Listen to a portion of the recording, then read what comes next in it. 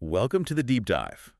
Today, we're getting into something pretty interesting, automating your personal WhatsApp. That's right. We're talking about using the account you already have, not needing the whole business API setup. Exactly. Forget juggling devices or getting lost in endless group chat notifications.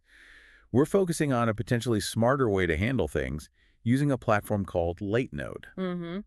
And our sources are mainly from Latenode itself. They're website articles about this personal account automation, how it integrates. Right, and there's also a YouTube demo we looked at which shows it in action, which is helpful. Definitely. So our mission today is really to break down the key benefits, figure out, how it actually works under the hood, and understand what you need to keep in mind. Basically, is this a practical tool for you, the listener? Yeah.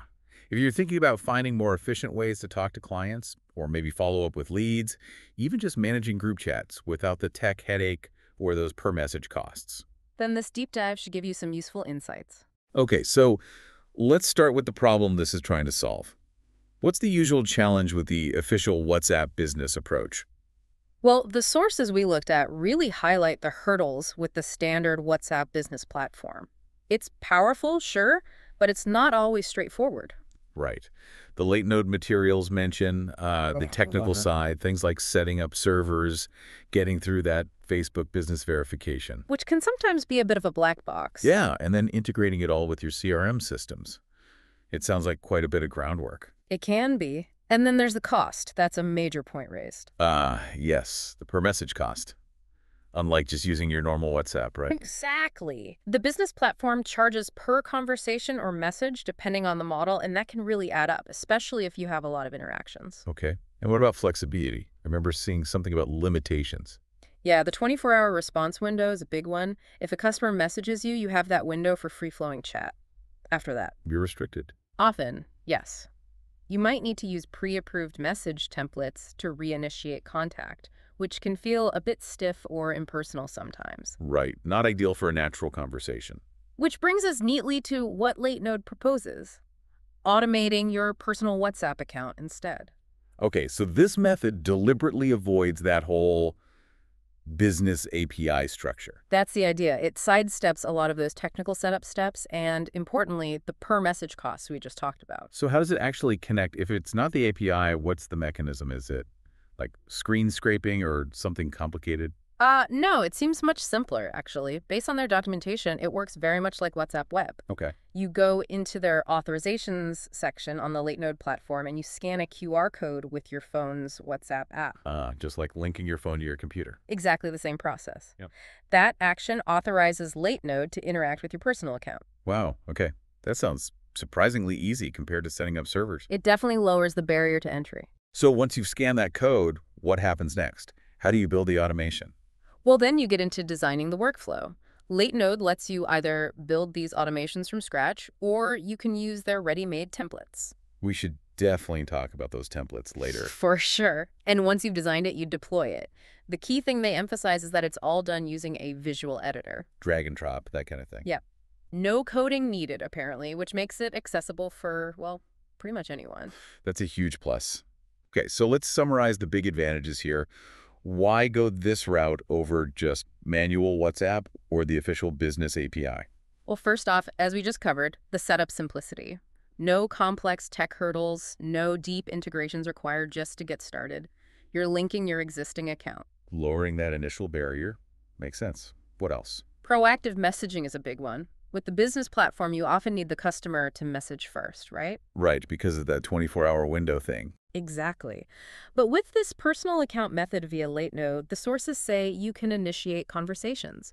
You can reach out to leads or clients first, even if they haven't messaged you or saved your number yet. Oh, interesting. So you could say, follow up after someone downloads something from your site with a direct WhatsApp message.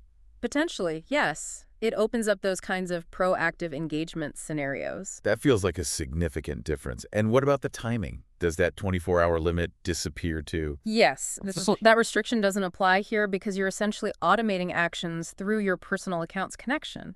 So you can send messages whenever it makes sense for your workflow, not just within that initial window. More control. Okay. And how do the messages actually look to the person receiving them? Do they scream automation? That's another key point. They make the personal touch because it's coming from your actual personal WhatsApp number. Ah, so it just looks like a normal message for me. Precisely.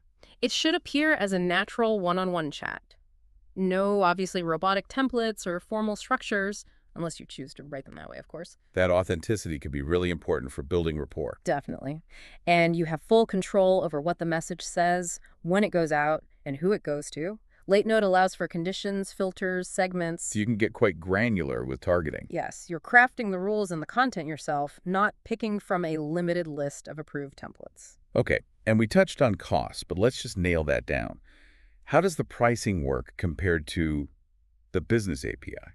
It's fundamentally different. With this method, you're not paying WhatsApp per message. Those messages are free, just like your normal chats. Right. The cost is for using the Latenode platform itself and specifically for this WhatsApp integration capability.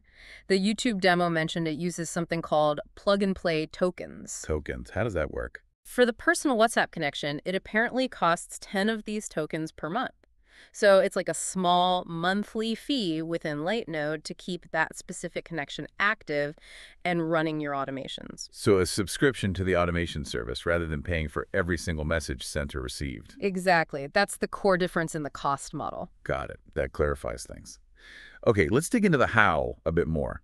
That YouTube video you mentioned, what did it actually show happening inside Latenode?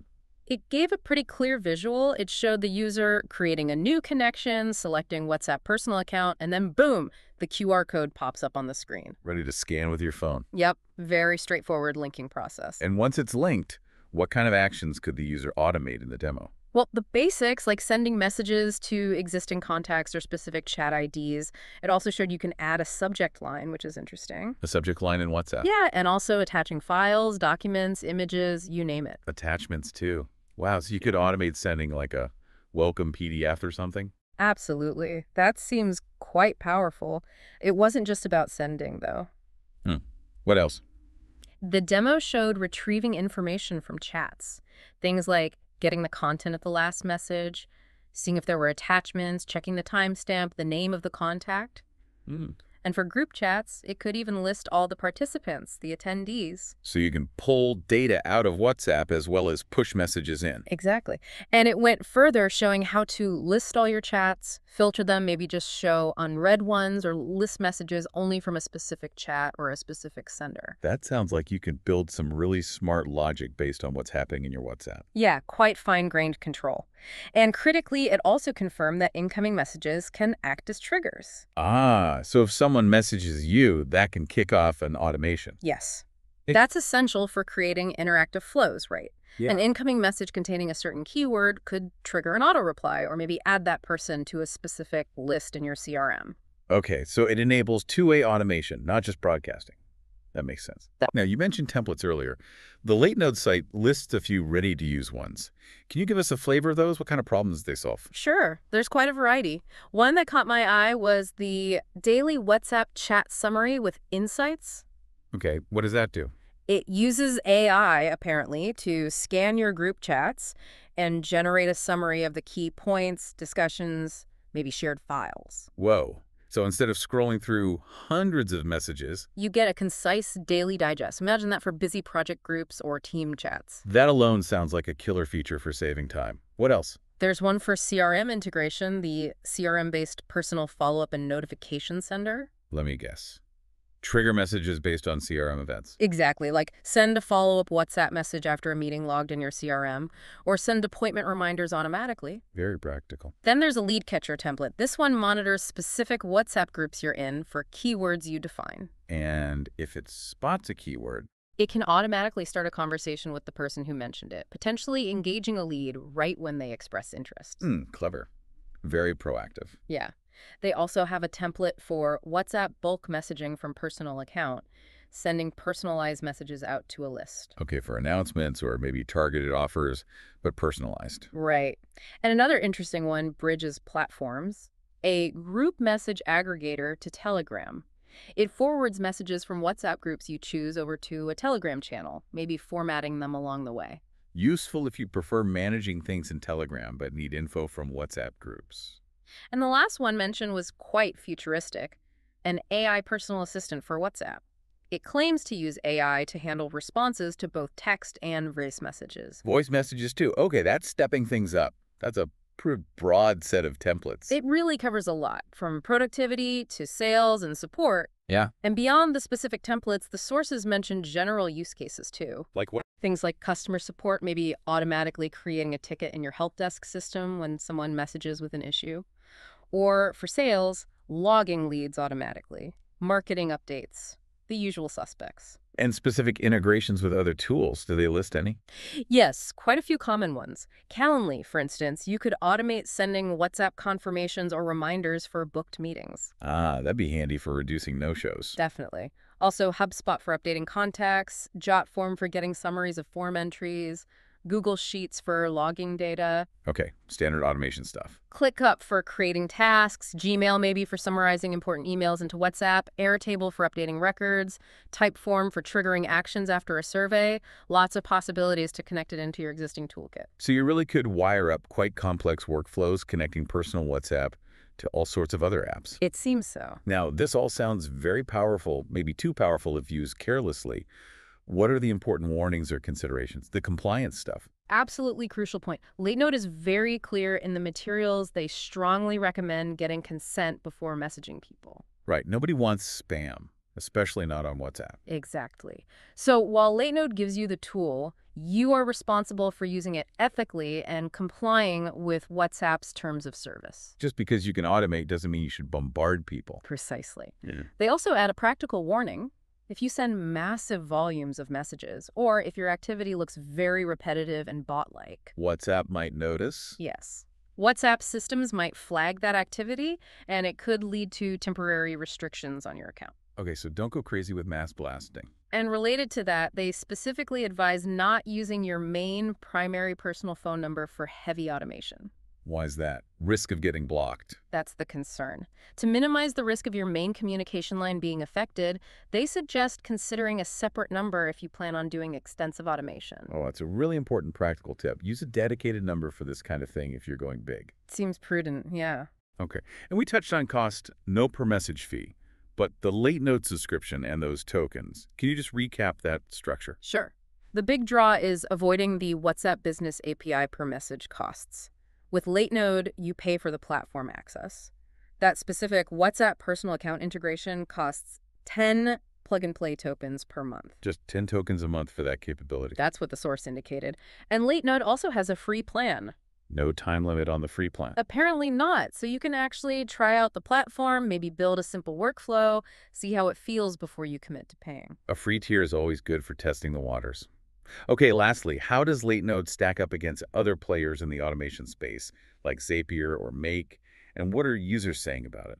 Well, Latenode seems to position itself as a more affordable, but still powerful alternative to those established giants. Cheaper but capable. That's the angle. User feedback often mentions it's easy to use.